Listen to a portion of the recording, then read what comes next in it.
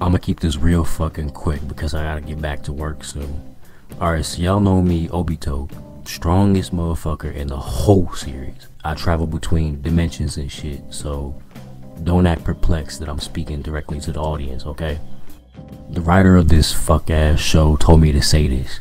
Most of y'all have seen every episode of the Baku series, and you have those episodes that you really like, you know, the funny shit, good writing, and then some episodes you think, wow, this is absolute baby piss.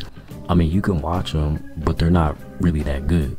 Maybe a particular season of the show that doesn't really stand out, you know, doesn't add anything significant to the story.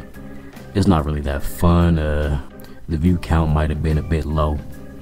Go ahead to the comment section and just comment which season it is. I'm trying to see something.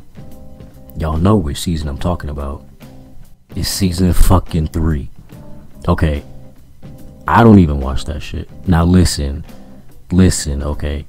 Season 5, sorry for the wait, but season 3 is being remade. Both of them are going to be coming out intermittently. Season 5, and we're going to call it Season Zero. What does this mean for the story? Is season 3 or season 0 going to be canon? Both of them. They're going to be alternate timelines or whatever. But, you know, these motherfuckers don't know that. Since I'm interdimensional, I know this shit.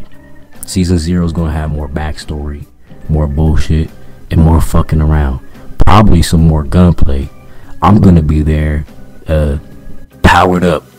Anyways, next 2 videos that come out are going to be the premieres of Baku Season 5 and Baku Season 0. Now I'm going back to this fuck ass job. I'll see y'all soon.